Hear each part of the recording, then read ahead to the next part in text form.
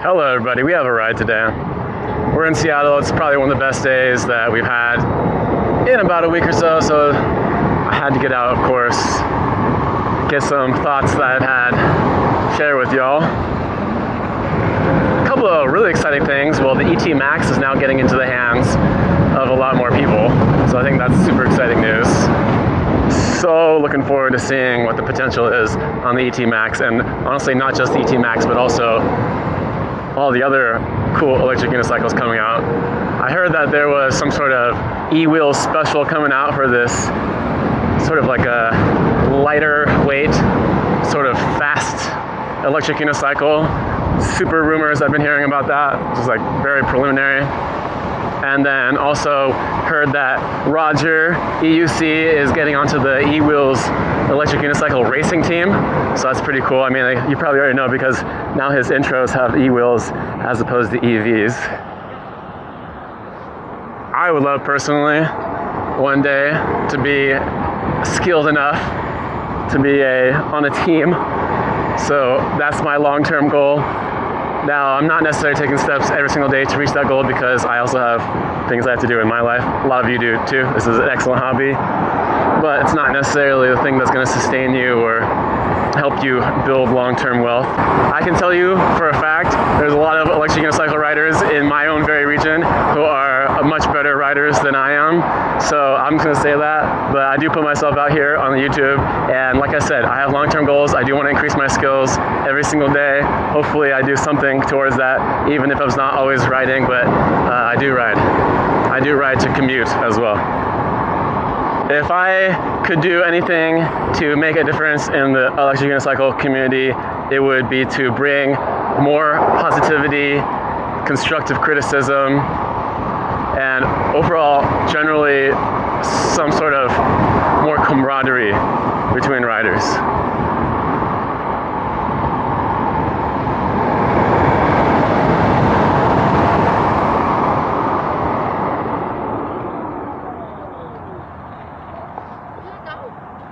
You gonna go? Yeah. Oh man.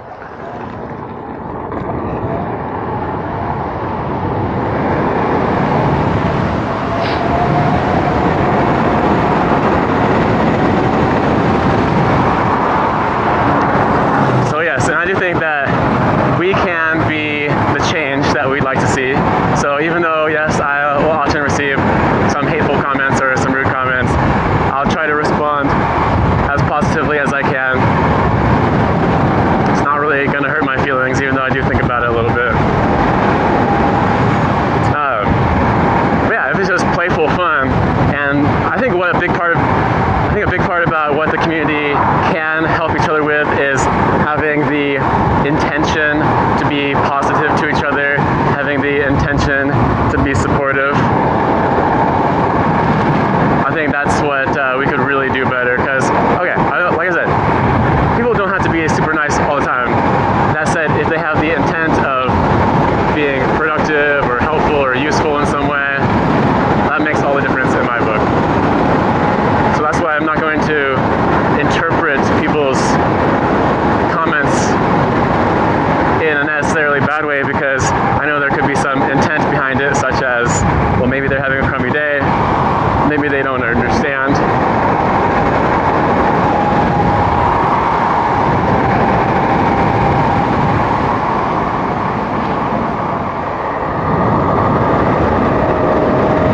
At the same time, I also think that people do have a lot of attachment to their electric unicycles, and a lot of people have attachment to the brands.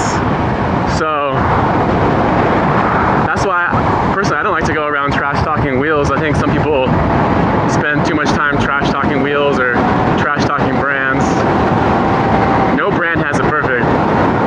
Now, I've only been riding Bagode, and for me, it's been pretty good. That said, I have seen what's been happening with Leaper Kim. The Lynx has been having some cutout issues, but they did address it publicly. E-Wheels worked with people. They released the firmware update.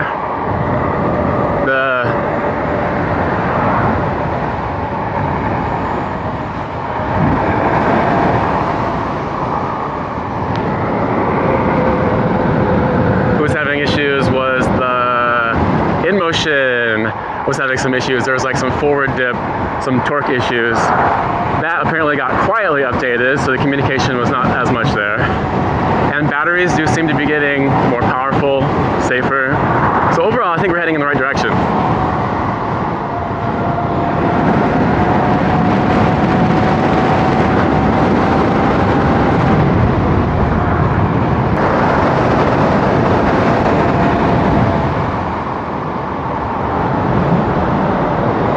So yes, if there's anything I'd like to see from the electric unicycle community, it would be to promote more positivity. I think especially on the Facebook group. If you're on any Facebook groups, I feel like that's the probably number one area where people can become more positive to each other.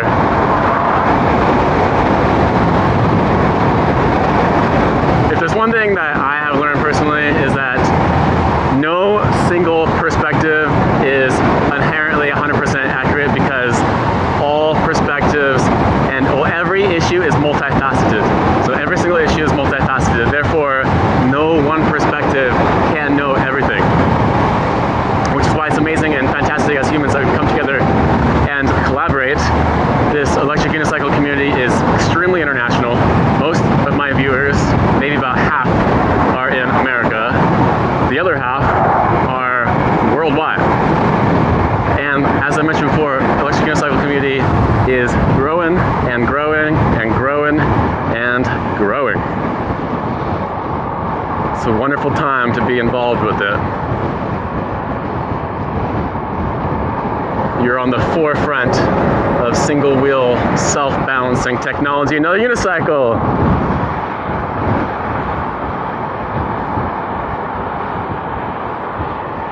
Just saw another person. Pretty cool helmet. So yes, here we are at the forefront of electric unicycle self-balancing single wheel technology. And each time the wheels get more powerful and or more advanced, as you've seen with the Begode Falcon coming out, now there's quote unquote lighter wheels with suspension coming out, which I think is pretty cool. Johnny Go Vroom seems to be quite enthusiastic about this. Oh yes, and that also goes to speak about what is ethical electric unicycle rider behavior. How fast should electric unicycle riders truly be going? Personally, I feel that we should continue pushing the boundaries as long as we're not putting other people in danger and in harm. I would love to see 100 mile per hour electric unicycle. I see no reason why not to push the boundary. There's always people that are going to say, well, there's no need for that. I mean, there's no need for a lot of things. There's no need for a lot of things. But you got to keep pushing it. And the more you push it, the more you learn. Also going back to electric unicycle behavior and ethics, should they ride in bike lanes? Should the smaller ones be allowed on the sidewalks? I do think that maybe in the future they'll, okay, we all know regulations are coming. If you've been paying any attention to what's happening with e-bikes, you know for sure that regulation is coming for electric unicycles. If you don't know what I'm talking about, in multiple areas from coast to coast in the US of A, there have been deaths caused by e-bikes, specifically by people underage. Legit children are killing people or getting killed on e-bikes. So as you can imagine, that's a pretty serious issue. Legislation often comes after significant events like this. A person did die after being hit by electric unicycle in the UK. I'm not quite sure where or what the punishment was for that person, but there was an older gentleman who got hit and he died from his injuries. So now that electric unicycles are A, becoming more prominent, and B, becoming more powerful, you can know for sure there's going to be coming regulation in the future here. And it might not even be that far away. In the Seattle Bellevue area, there is some talk by the council members about electric scooters specifically, because now they're feeling that electric scooters are are a hazard to pedestrians, especially a lot of these bike lanes, which were bike lanes, let's face it guys, bike lanes are made for people going 15, max 20 miles per hour, and here we are seeing e-bikes, scooters going like frickin' 30, 35, 40, and let's say you're an elderly person, especially if you're in Seattle area where people are getting older, or like most countries we're getting older with birth rate decline and all that. If you're an older person, you don't have the reflexes so much to get out of the way, or even to know to look for these things. And I'll tell you, there's another time I was passed by a VSET electric scooter, all black attire, no lights on. They were passing me at probably 30, 35 miles per hour, and they got kind of close to me, and I think it might have been a little bit of an aggressive move, I'm not sure. So yes, that's why we do need to think and talk about ethical, responsible electric unicycle use, and we do need to talk about how electric unicycle riders can have a voice in the legislation, because if we're not involved in it, then they can just make the rules for us without even knowing what's going to happen. For example, there's no point banning electric unicycles on the sidewalks entirely, because let's say that you have an electric unicycle that's 20 pounds, goes 15 miles per hour, and the rider usually goes between 5 to 10 miles per hour. They're not going to really even want to be in the bike lanes necessarily on something like that, but it could be a perfect last mile, half mile transportation and or mobility device, significant mobility device for people. And then you have probably other electric unicycles that max out maybe 25 miles per hour. The bike lane's probably perfect for them. And then everything after 40 miles per hour, we could probably get into the road. And then if we're in the road, well, now we're unlicensed, uninsured vehicles. Lots of people are lane splitting, running red lights. I mean, look, I'm not going to tell you that I never do anything that a registered vehicle would be obliged to not do, okay? So I would not admit to that necessarily. However, it makes clear sense to me that if pedestrians can walk across the street on a red and be socially accepted in society, then if an electric unicycle cautiously crosses, let's say, a one-way road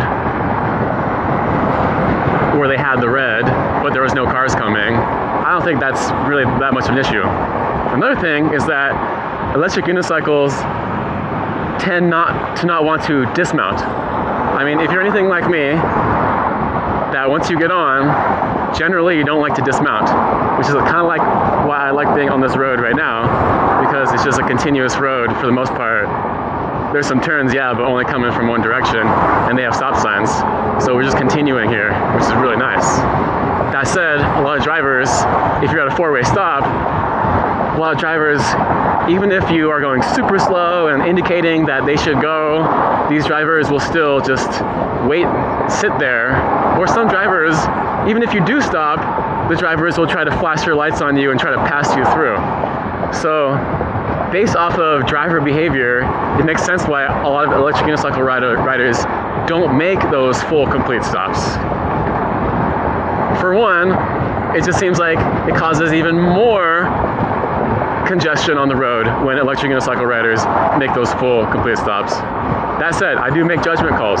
If I show up to a four-way stop and there's somebody who's been waiting there for obviously a long time, I'm gonna make a complete stop and let them go. If there's somebody who's has their turn signal on, they're way ahead of me, and then I think that if it's their turn, then yeah, I'll make a stop. I'll stay way behind. Oh man.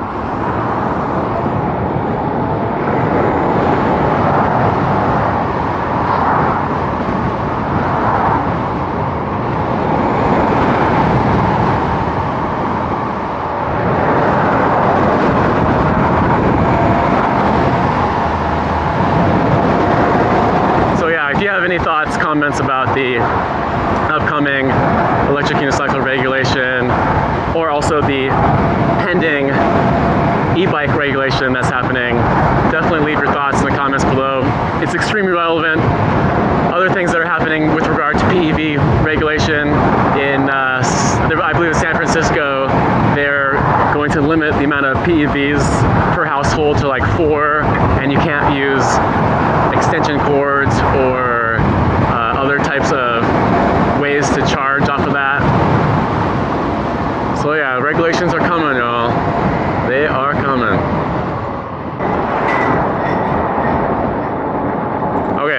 Okay, let's say, for example, thought experiment. If you are a person who writes laws, what law, and you had to write laws about electric unicycles, what laws would be ideal for you that could strike a balance between safety, reliability, accountability, all that? If you were a lawmaker, what laws would you enact for electric unicycles? Personally, I do believe that in terms of infrastructure, they should incorporate more electric lanes. So we're talking, you have a bike lane, you got a sidewalk, you have an electric mobility lane, and then you have the regular roads. So that way, electric mobility devices can filter to the front of all the intersections, gives more incentive to ride electric mobility devices because it takes cars off the road, less use of electricity, less space, better for people's bodies. I mean, aside from the crashes and the injuries that occur from electric unicycle, I'll tell you, sitting down in a car is horrible for your posture, especially for long periods of time. Whereas standing on electric unicycle is almost like you could fix your posture issues in some way, as long as you're not leaning over too much or hunching and things like that. And with suspension, it can help your knee joints.